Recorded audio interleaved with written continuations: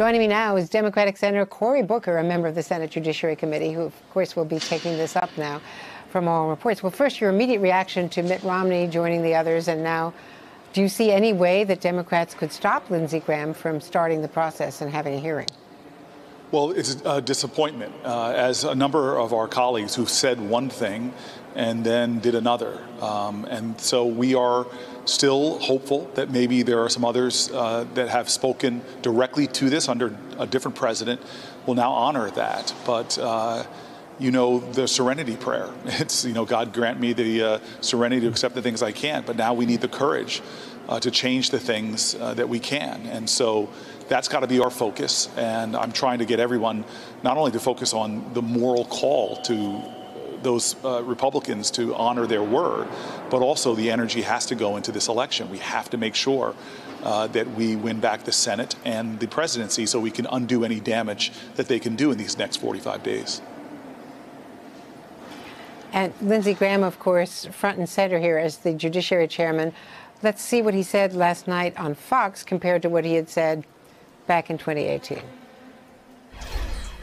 We've got the votes to confirm Justice Ginsburg's replacement before the election. We're going to move forward in the committee. We're going to report the nomination out of the committee to the floor of the United States Senate so we can vote before the election. If an opening comes in the last year of President Trump's term and the primary process is started, we'll wait to the next election. Hold the tape. And now I just want to share with you and get your reaction, though, to a letter that Lindsey Graham wrote to Democrats on the Judiciary Committee yesterday. I presume you received it. He wrote that after the treatment of Justice Kavanaugh, I now have a different view of the judicial confirmation process. It is important that we proceed expeditiously to process any nomination made by President Trump. I am certain if the shoe were on the other foot, you would do the same. But he's saying that it was after Kavanaugh that he had this enlightenment, yet what he said in 2018 to Jeff Goldberg was after Kavanaugh, well after Kavanaugh, and he said that he, saved the tape, which we, of course, have given him the courtesy of doing. No, sorry to interrupt you. Andrea, it's galling hypocrisy. Yeah. It is galling hypocrisy. He said after the Kavanaugh hearing plainly what you ran. And so now the question is are we going to use his words against him? Does it matter enough to the voters of South Carolina, for example, that one person could stand up and give their word on something and literally say, use my word against me? The question now will be, will there be accountability? And that's why I keep telling Democrats, they need to turn their worry into work. They need to turn agonizing into organizing. We need to dedicate our time, energy, and resources right now to holding people accountable for their words. It's not enough to be upset. It's not enough to be disappointed. It's not even enough to be angry. That has to be channeled into productive work in this election. The president says he wants a vote even before the election. Again, that's wrong. It's dead wrong. It is contrary to what my Senate colleagues on the Republican side said should happen. And to rush a vote before the election, think about what that means. It's ahistorical. We will have never, if they name somebody this Friday or Saturday, we will have never rushed somebody through like this nominee would be rushed through.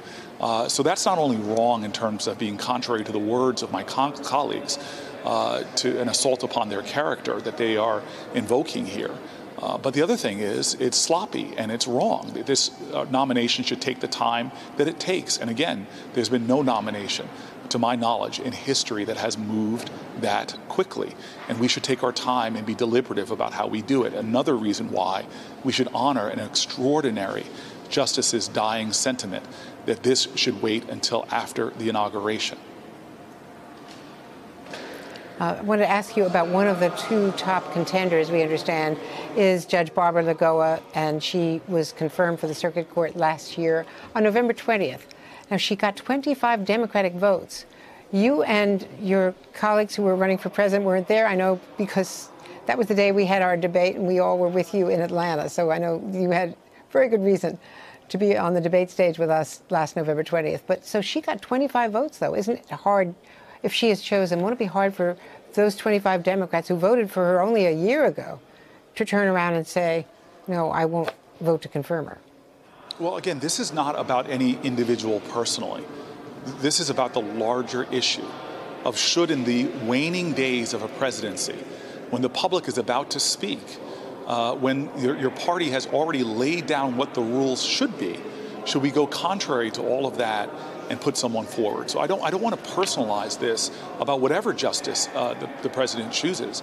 This is about a larger issue of principle. And frankly, this is about the delegitimizing not only of the United States Senate, but of the Supreme Court. I think one of the reasons why Ruth Bader Ginsburg, in her last public sentiment before she died, expressed not just because of any president who should choose, and she didn't know who the next president was going to be, but really to try to keep the Supreme Court above politics, above the kind of rank power games that we see going on right now. The right thing to do, given what happened to Merrick Garland, the right thing to do is to make sure that we wait until after this election. That would actually preserve the legitimacy with which many view the Supreme Court. It would stop it from being politicized, and it would create a sense of honor in the Senate.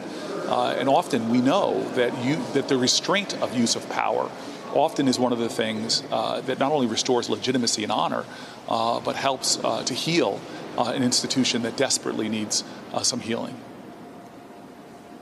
I want to ask you, speaking of healing, whether you have any response to the president and the swipe he took at you again last night, talking about the suburbs with some sort of frightening language in Ohio last night. Let me play it for you. Suburbia has got to wake up, because if they get in, you know who's in charge? You know who's in charge of the program? Cory Booker. Cory Booker. Cory Booker. So I think the suburban women and suburban men and husbands and wives and everybody, you better get smart. Senator Booker, I know you as a Stanford grad, a Rhodes Scholar, you know, the former mayor of Newark. I don't know anything that you're doing right now in the administration that is involved in invading the suburbs. Well, it's deeper than that. I mean, I grew up in the northern Bergen County suburbs, an incredible community, highest ranked public schools, beautiful suburbs that frankly my family was kept out of. My mom and dad were denied the ability to buy a house in those suburbs. And it wasn't until activists, a significant number of white activists that had white couples posing as my parents to ultimately put a bid on the house and involve us moving in. And so I grew up and flourished in those suburbs where by the time I was 18 years old, I was an All-American high school football player, president of my class, honor society, and trust me, the older I get, the better I was. But I will tell you this, it is so insulting to the struggles of many people like my family, who overcame so much of the same kind of rank racism that he's spouting on that way, and to use me as a boogeyman, as a scary figure. This is one of those times that social media actually has been a gift to me, because I watched the way people responded as many people volunteered to have me move into their neighborhoods, especially suggesting that I might also shovel their snow. I'm tired. I really am exhausted. At the end of this man's time as president, he has pushed every racially divisive nerve possible in this country. He has tried to pit people against each other, whipping up fear, making American afraid of American. That kind of demagoguery has got to go. But again, complaining about it is not enough. If we want him gone, it's not enough to hope for it, to pray for it, or to even just talk about it. We got to work for it. This is the most important 40-some days in the history of our life when it comes to our politics. And the referendum of this election is not a referendum on who Donald Trump is. It's who we are going to be. What's the character of our country, and what do we want to see in our leadership? Hey there, I'm Chris Hayes from MSNBC. Thanks for watching MSNBC on YouTube. If you want to keep up to date with the videos we're putting out, you can click subscribe just below me, or click over on this list to see lots of other great videos.